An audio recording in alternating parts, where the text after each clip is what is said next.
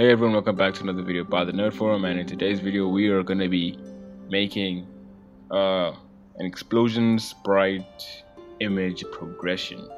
So it's a form of VFX, and especially for game engines, when you are of course making VFX, some VFX tend to use, instead of in-game VFX, like having to manually make the VFX with objects and models and certain textures, some people prefer to render the VFX in a separate engine like Ambergen, like Blender, and just import it as a sprite. So whether you're making a 2D game or 3D game, however you know how to work with sprites, today we're going to be learning how to make sprite progression images. I'm not going to show you how to make the explosion, I'm just going to show you how to make the sprite progression image. So how it starts, right now I'm in Blender. I have my explosion, of course. Pretty simple explosion. Using a particle system, it's not hectic.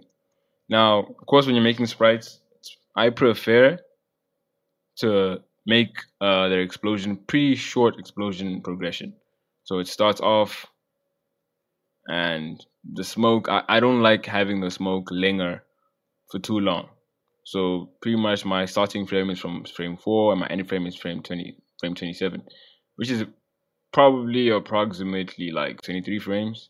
Yeah, 23 frames in total, but around there.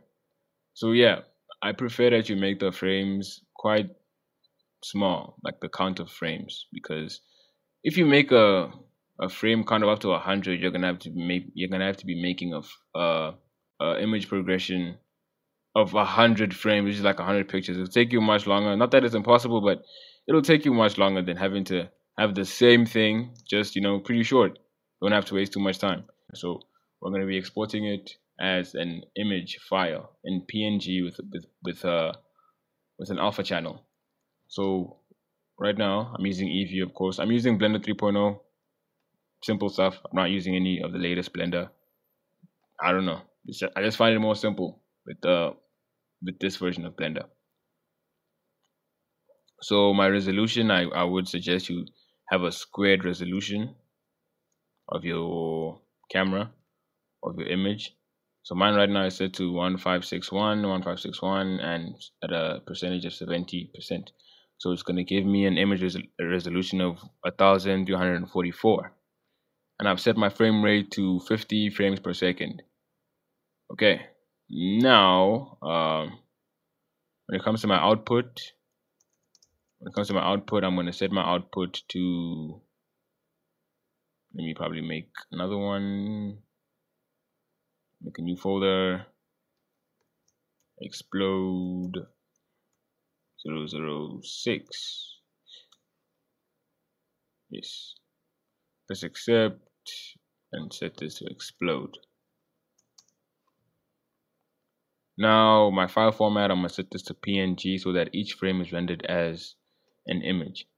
Then RGBA, so you can get the alpha channel at the bottom here. I don't know if I turned on my transparency. So come to film, turn on transparency. Okay, so that's pretty simple. So let me see. Yeah, that's pretty basic. So right now what I'm going to do, come to rendered view and see how it looks. Yeah, pretty simple explosion. So I'm going to set this to render animation and see how it goes.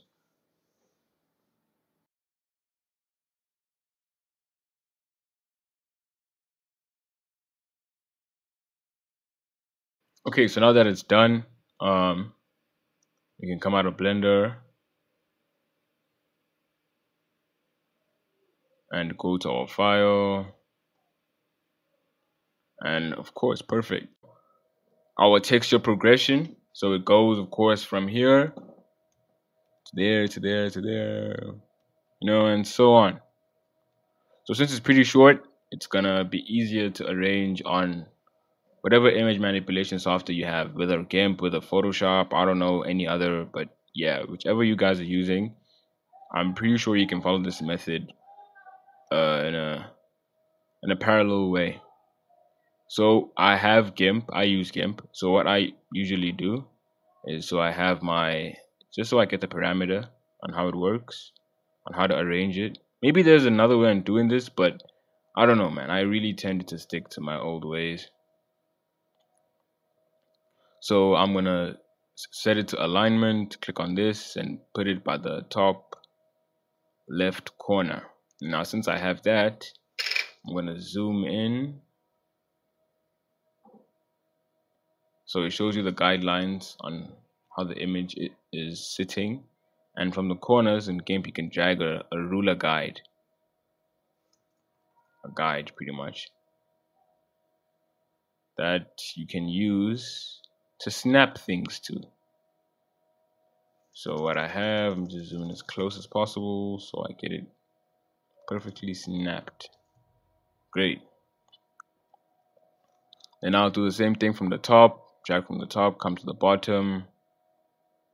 So however you guys know how to add guides to your software, just please add guides that can be used for snapping an image to or anything to, just use for snapping.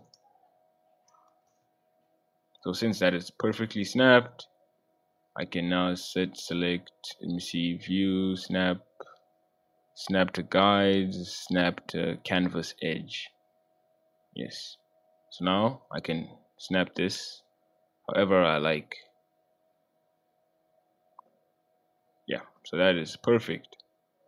So since this will be a process of continuously having to make, so I bring the next one, this will be a process of having to continuously add guides. So when I make a new part, I need to add a guide right there until I reach the end.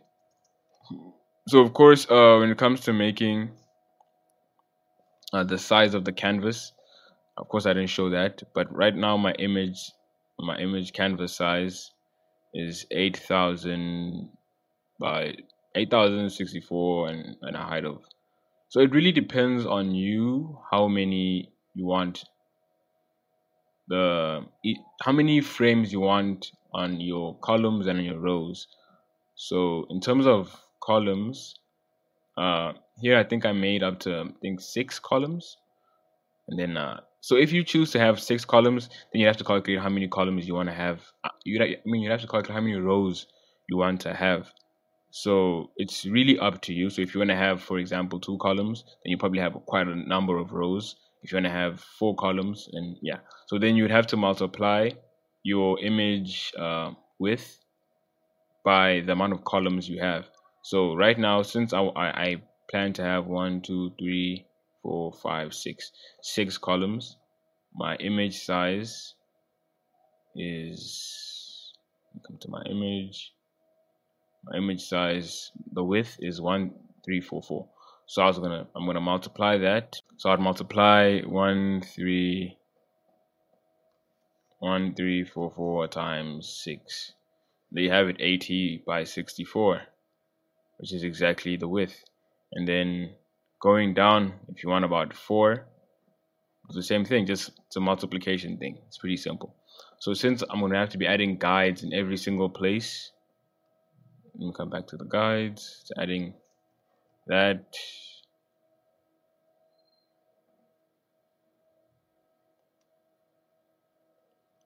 Since I'm going to be adding guides, it's quite a long process. So I had already done it before making the video, and there I have it. Everything with guides. So it's 1, 2, 3, 4, 5, 6, and 1, 2, 3, 4. So 6 columns and 4 rows. Now, so I don't disturb anyone. Let's close this. So it's just that process of making, guides that can be snapped to. So I'm going to add the first one.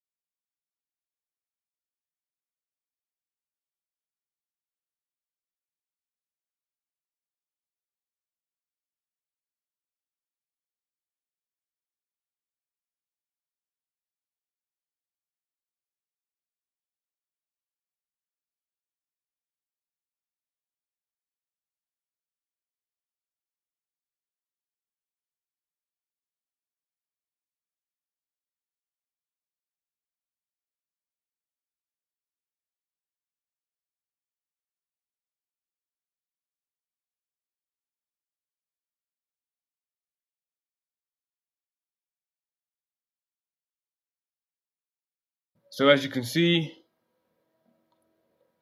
it is all set. Now you have your image progression perfectly set. So then you can export it. Of course, whatever name, just make sure, of course, to turn off the background so it uses PNG or any file format that uses an alpha channel. Could be a TIFF, whatever. So now when it comes to importing this into whatever engine you're using, whether you're using this for Godot, whether you're using this for Unity, whether you're using this for the Blender game engine, UPBGE, whether you're using this for range engine, any Python engine, any of the smaller engines, or whatever engine uses sprites as a primal way of making VFX, then yeah, I think this process would be great for, of course, making the VFX and then porting them into your preferred game engine. Now, of course, for the people that think this process is quite hectic, I have made an explosion pack, simple explosion pack. It's on my Gumroad. So for anyone that may feel maybe lazy or just don't think that you want to take this whole process, you can, of course, you just want a realistic explosion, you've been looking for a realistic explosion, you can go onto my Gumroad and get the files over there. So yeah, thank you guys for watching this video. Make sure to like, share, and subscribe. I'll see you guys again next time.